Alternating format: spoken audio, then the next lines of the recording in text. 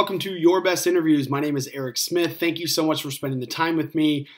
I know there's a lot of places you could go for this information, so I appreciate you spending the time with me. If this is helpful, please share with others. Today, what I want to talk about is how to tie a tie. There are a lot of videos on this, so if this isn't helpful, check out others. But I wanted to put this here as a resource. I'm somebody who learned how to tie a bow tie on YouTube, and it took me 3 or 4 different videos to finally get it correct. And so I'm going to try and do this step by step and really easy. But if this isn't helpful, check out other videos. Again, this is just a quick resource in case you never had to work in a job where you had to have a tie or never tied one. That's okay. It's super simple. So I'm going to walk you through it step by step. Start by buttoning the top button. Pull the collar up. Okay, so I'm right-handed, and so when I'm putting my tie on, I've got my short end on my left side. I've got my long end on my right side, right? So your dominant side is where your longer end should be. And I like to have my short end just a little bit below my breastplate. And then what I'm doing is I'm taking the long end and I'm crossing over the short end, right? And I want to do it like right, kind of at that, like imagine like a V-neck, right? So just maybe a little bit below that. And what I'm doing is I'm taking the long end, so I've crossed it over, I'm wrapping it under, and then I'm taking these fingers and I'm going to trap it over the top. Got it trapped over the top, so it's underneath. And then what I'm doing is I'm taking this and I'm putting it underneath, right through here. So I pull it through, and I can just throw it right there. And what you'll notice is what you've created here is a little basket, right? So I can put my finger right through. And what you want to do is once you've got your tie underneath is you just want to put it right through the basket and just pull. And just gently pull it down.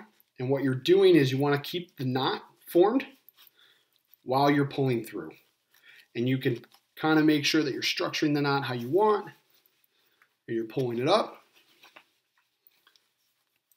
And my knot's a little off kilter, but the nice thing is once you have it tied, you can go in there and you can kind of clean it up underneath. You can hide, you can restructure.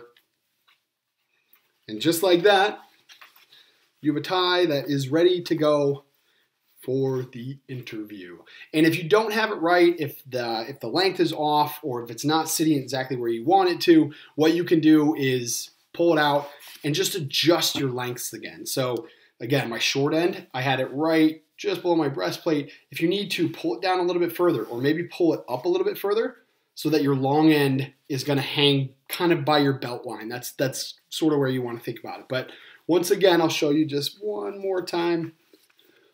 It's easier with the collar up and with the top button done. But you're taking your short end, putting it about right here, and just put it right in the center.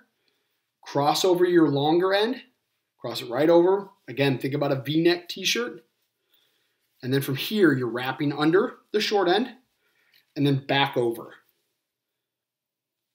So again, long end, I'm wrapping under, over, and then with what you have, it's probably easier this angle, you're going underneath right here, put it up here, you've got your little basket, and this goes right down in, hold the short end, gently pull through, and just form your knot.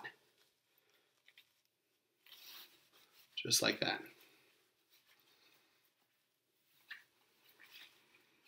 And that's how to tie a tie. Do that a few times. My knot's a little off because it's weird looking at the camera while you're doing this, but do this a few times. You can get your knot exactly how you want it.